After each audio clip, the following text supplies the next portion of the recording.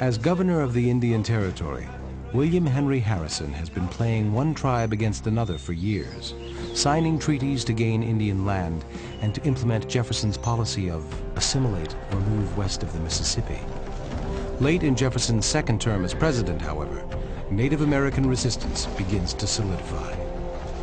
Tecumseh's brother had a revelation, and it said that he died, that the people were preparing him for burial, and that he came back to life.